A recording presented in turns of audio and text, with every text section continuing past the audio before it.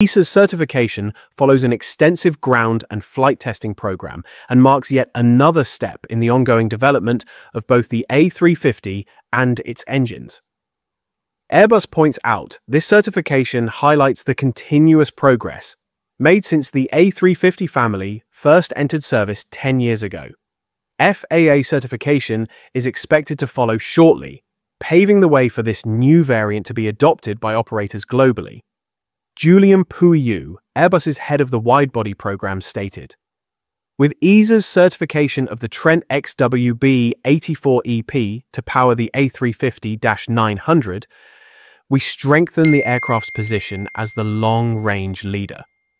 Together with our partner Rolls-Royce, this latest evolution underscores our joint commitment to continuous improvement and innovation." The Trent XWB 84 is already among the most efficient wide-body engines on the market, and this enhanced version will deliver even greater performance and efficiency for our airline customers. Delta Airlines recently became the first airline to take delivery of an A350-900 fitted with the new EP engine,